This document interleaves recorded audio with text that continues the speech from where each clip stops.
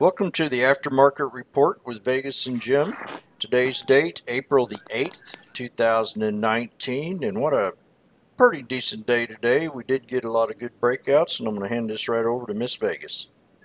Okay, well, good afternoon, everyone. Hope you had a good Monday. You know, the markets sometimes are a little bit hectic in the morning, not really moving in the right direction with the SPY the way we wanted, but it did have a nice close.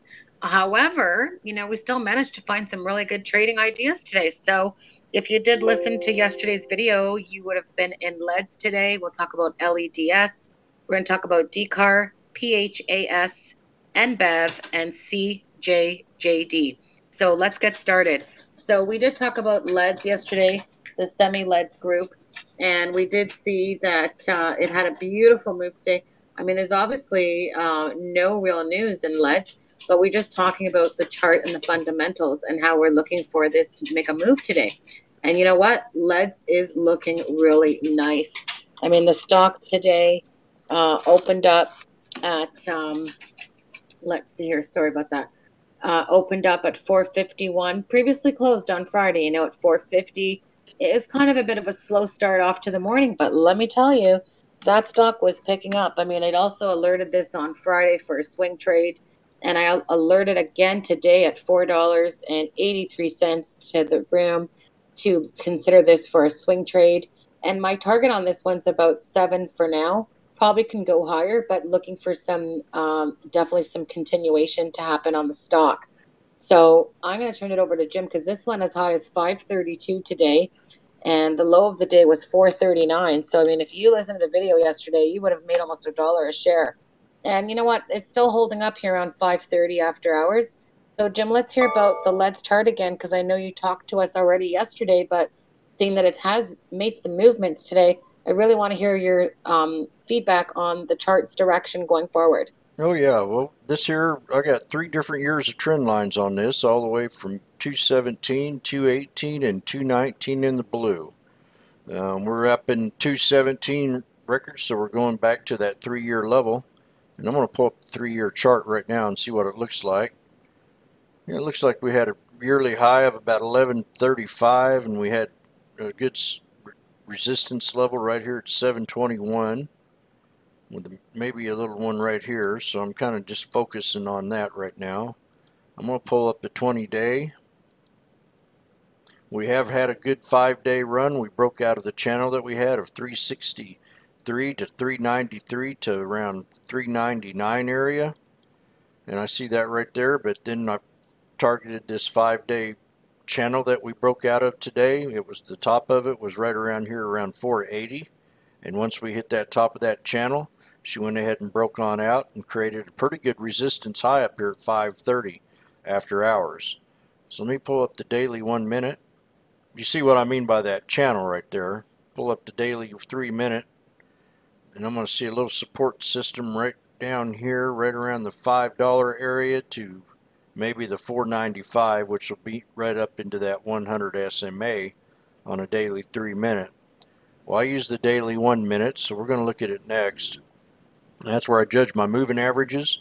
We did have it respecting the 20-day most of the day today, and she did kind of touch back to that 50-day and then bounced right up to double top resistance at 530. And then here she pulled back the 20 SMA, undercovered the 100 and the 50, and then we broke up with a triple top here at 530 after hours. So I think this is a continuation to go on and move up a little bit higher. That next resistance is going to be this red line right here at 543.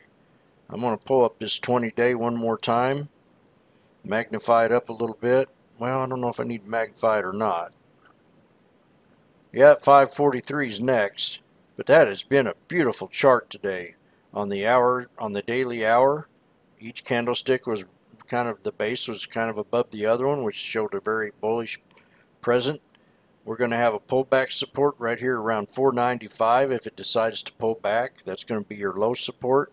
Second one's going to be here at 5, and then 507. And I see another one right here at 512, so I'm going to draw that little trend line in there for support level at 512. I think she'll continue on up to that 543, and that's going to be our next resistance. And remember, I always use the 4 moving averages on my daily. That's the 200, the 20, and I've got the 100 right here and the 50. So I use them as supports and resistances. But right now, after hours, we're at 530. And the next one we're going to talk about is DCAR. Okay, so you know what, DCAR, you guys know this company. They're into the next generation of mobility by having the automotive industry products and services to everyone's front door. And Dropcar had their earnings last week, and the revenue did pass $6 million. The cash position has been strengthened. The operating results have improved because they've reduced expenses, and they have some new deals and an increase in their B2B sales of 132%. But you know what? They have a lot of work to do. They have transformed the business a little bit. In the first quarter, they did a B2C in August 2018 from a valet parking focused subscription offering to the less labor intensive self park model, which was a major generator of losses into a gross margin business within the fourth quarter. They also did expand into Washington, D.C., San Francisco, L.A., New Jersey, and Baltimore. And really, it was due to the company's partnership with General Motors' Maven brand car sharing program. And they also excluded their footprint in the peer-to-peer car sharing space by adding Turo, which is one of the largest peer-to-peer car sharing networks, to the Drop Car Mobility Cloud Logistics platform. So they have, let's say, new clients already. They're in advanced discussions with some other apparently brand name automotive partners that are in the vehicle subscription peer-to-peer car sharing space to provide sales as a service technology or drop car managed services. And they did mention that they have apparently some discussions with some major fleet organizations. So that's all good. They still have to, get the company in good shape. And, remember they had an offering at one time as well, not too long ago. And they're looking to shape the company up. So if you can look at the stock today, I see that there, I did spot there looked like to have a lot of shorts. We actually talked about this stock on Friday, and I did mention that this was a good potential trade for the day or even a potential swing trade. And that was because I saw the unusual kind of volume, but I kind of like the pattern of the chart. And you know what? Drop cars had some good action today, and I anticipate this to still have some continuation. The stock did go as high as 297 and still holding up here around 283 after hours.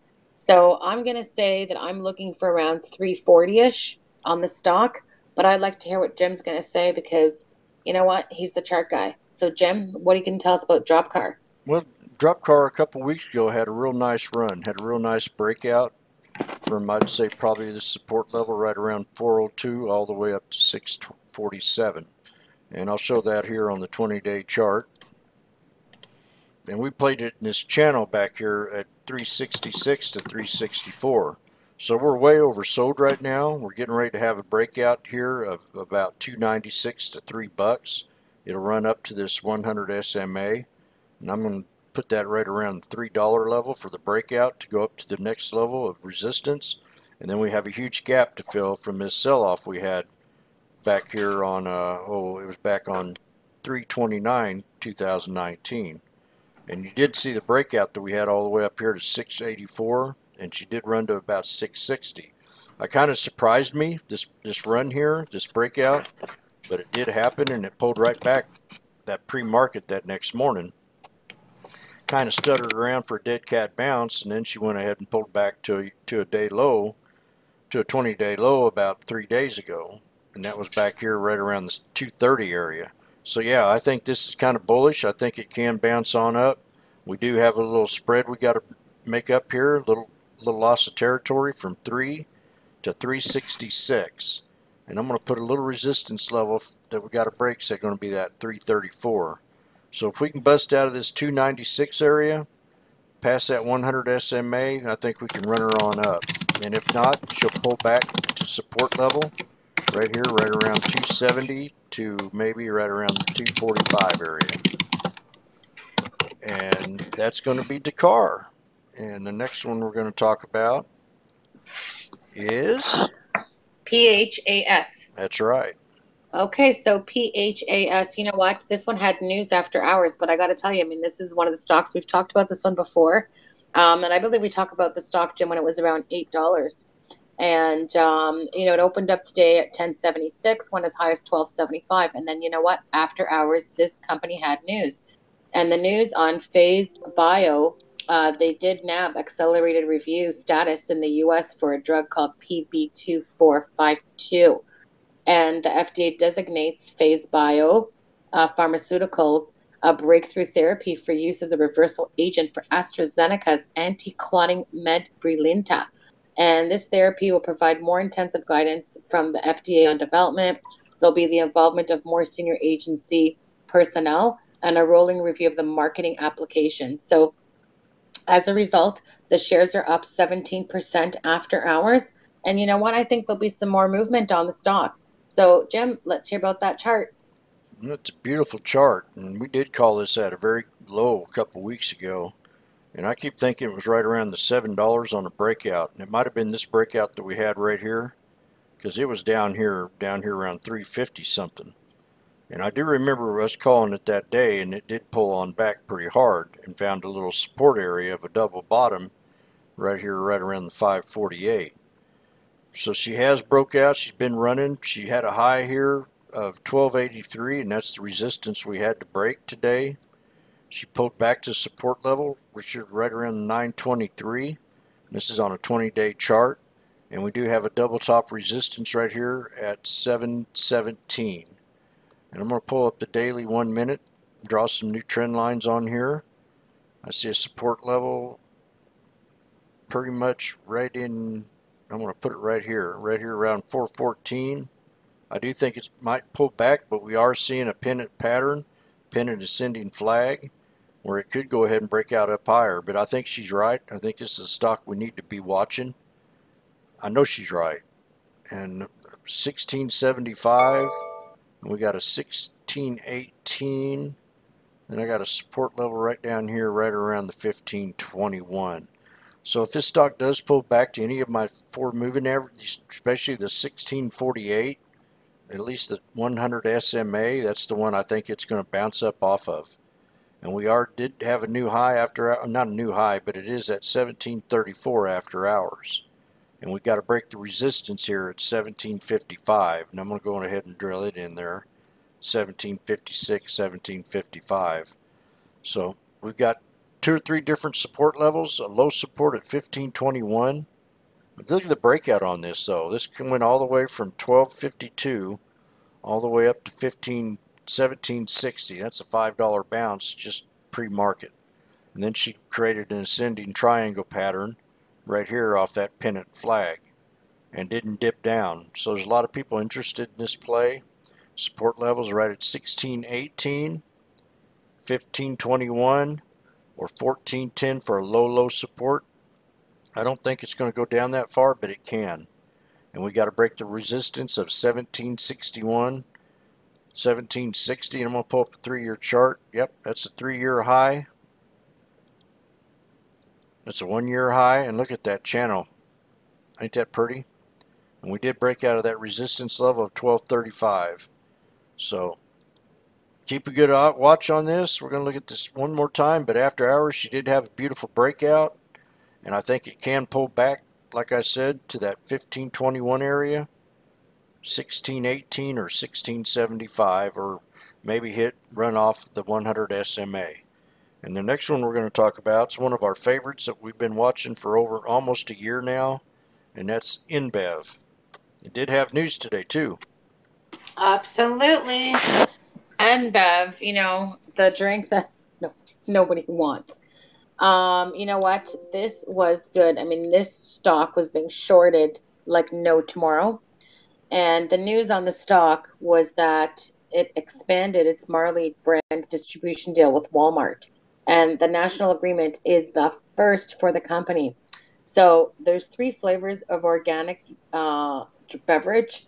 There's Jammonberry, there's Yaman Mint, there's Jamaican Me Mango, and all of these will be available in Walmart stores this month. So that is a really interesting deal. It's a distribution deal. And you know what? The stock went up And it is the first national account penetration for new age beverage because consumers are increasingly shifting towards healthy food and beverage.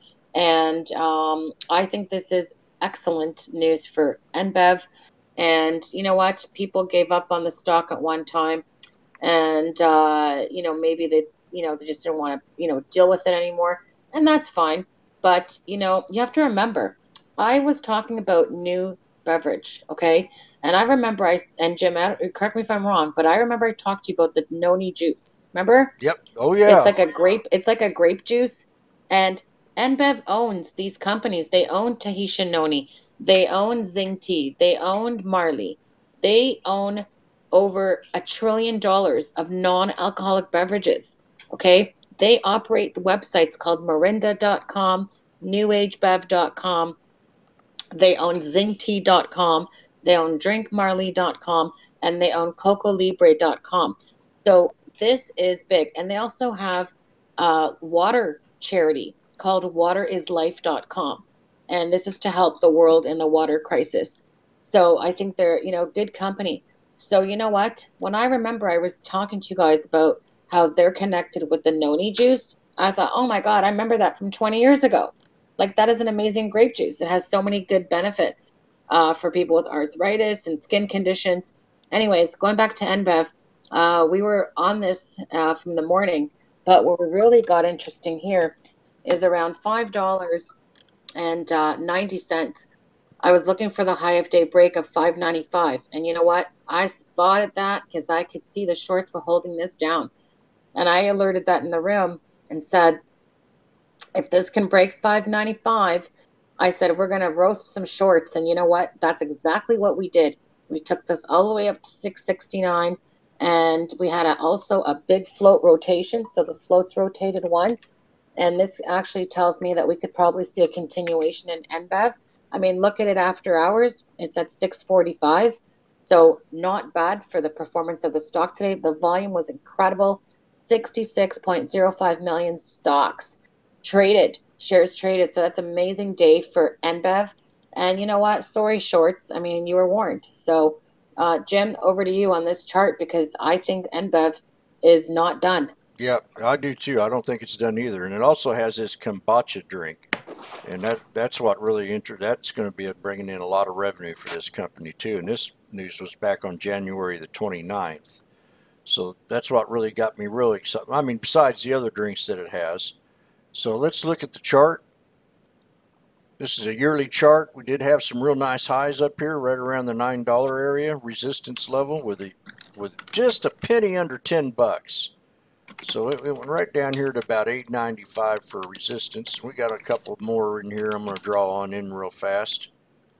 And I think this stock has a lot more room to run and a little bit to pull back. So let's look at the 20-day.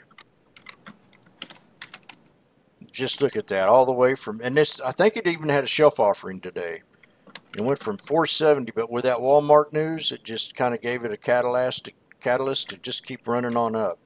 So we had a low of 470. I mentioned this last week in the room. I kind of wish because that triangle didn't look too good going down. But once it got that news this morning, it just broke all the way up, ran from that 470 all the way to 699. And then we were hitting these resistances one right after another, and then when it hit that 668, I said we're going to pull bound back a little bit, and that's what we did exactly.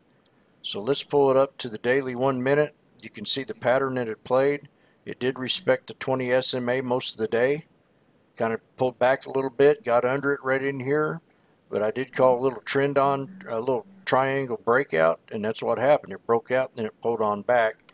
Then we created a double top here at 668 right here after hours, and now it's pulled back to 645. So I'm looking at this trade and I'm going, okay, where's it going to pull back to maybe for a support level? I got a low support here at 622. I got a 631, and then I've got this red trend line here at 643, which is going to be a solid support.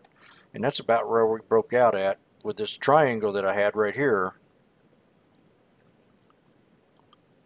This little triangle I called this little breakout. It just didn't want to break it for about 6-7 minutes, and then finally it bounced on up and hit that resistance level at I think that's right around 643.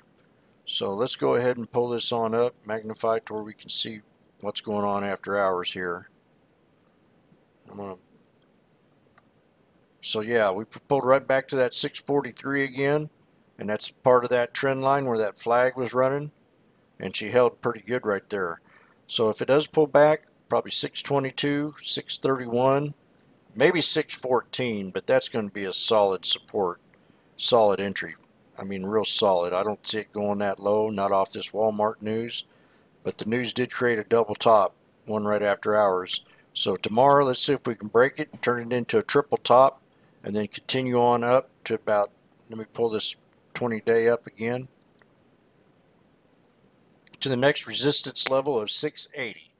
And then see if we can't create a new channel up here with the momentum that it got off this news. And then we got one more we're going to talk about. And I do like NBEV a lot. I always have.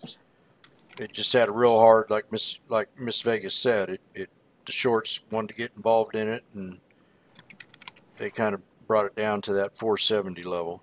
So the next one we're going to talk, which is a solid support from previous days, CJJD is the next one. Yeah, so you know what, CJJD, that's the China Jojo drugstore. And, the only thing is, to keep in mind that they have filed a prospectus last week, April 2nd, for a $60 million mixed shelf offering. And, you know what, it's just sitting there, and they could use it, exercise it at any time. But, I still like the chart. I mean, I'm not saying swing and hold forever, but the stock is even good for day trade. If you look at the actual chart, it's still bullish. This thing keeps just making 52-week new highs. This opened up at 281, went to 308. So not bad, even if you just, let's say, trade it for the day and not hold on to it, So you should be looking at this stock and just keeping it on your watch list, maybe for day trade. The volume wasn't too bad either. I mean, look, it had 1.56 million shares traded, and even after hours, Jim, we're at 308. I mean, we could, probably breaking new highs. So I still like CJJD, but I caution that they have a shelf offering sitting there for 60 million. So, just be conscious about that, and maybe just day trade it. So, Jim, what do you think of the chart? I think it's a beautiful week and a half chart, because we broke out of the resistance. We broke out of a little channel here from 256 to somewhere around the 273 area, a little under 20 cents, and then we broke out of that last week, maybe last Friday, and then she had some kind of fat finger right here, but didn't respect it too well. Held support level right here at 273, and bounced on up, created a new channel, and then we had that breakout today. So I'm going to pull up the year's chart, see if we have any. That's a whole new year high today. I'm going to pull up a 3-year, see what a 3-year tells us. 3-year high. So then I'm going to go back to the daily 1 minute. I'm going to find a support level. Definitely your first support's here at 302. Your second one's going to be right here at 297, which ain't too much of a spread. So let's see if we can find us a little tighter one. I'm thinking maybe right around here at the 296. Big penny drop. So 292, and then definitely a low support of 289. And we did have it like a double top right here at the 308. After hours, it did hit 309. So your first support is going to be 302, 396, 397, and then this little channel here at 289 to 292 for support levels. And let's see if we can break this out tomorrow from this 3-year, 2-year high at 302 up to 309. I mean, excuse me, 308. Excuse me, 308 is what we got to break tomorrow, and that's going to be CJJD. Like Miss Vegas says, be patient with it. Let it come to you. Don't chase it. And that concludes the aftermarket report. Please subscribe and ring that bell. And Miss Vegas has a couple things she'd like to say in the closing of the report. You there, Miss Vegas? I'm here. Okay. I'm here. So I just want to let everyone know. So please like and comment on the videos. But I'm interested to actually do a video with Jim. And to do, people have been messaging me about, can you guys do other kinds of videos? I mean, they love you. I know you guys like the ideas for trading, but some people have asked for other kinds of videos. So I have so many requests for different kinds of videos. So I kind of just want to find out from all of you, if you can message in the comments below, if we could make a video on a specific topic. What would you like the video to be about? And then, you know what, I'll make a list of the ones you guys want to learn about. Maybe it's about how to spot a breakout. Maybe it's maybe patterns, maybe the watch list. I mean, I don't know. Whatever you guys are wanting, we will definitely look to make, because we make the videos for you. So you tell us what you want us to make, and we will design an educational video that will help you all. And so I just need you just to take 2 seconds of your time and just comment below what you'd like a video to be about. And then we'll work on something, and we'll look to put something out very soon so that we can help everyone. So thank you all so much for listening to the Aftermarket Report. We appreciate it. And again, just let us know what videos you want us to do, and we're happy to do it. Have a great night, everyone, and see you tomorrow on I Love Stocks. All right, and please subscribe. We have a link on the I Love Stocks channel right here for the Twitter.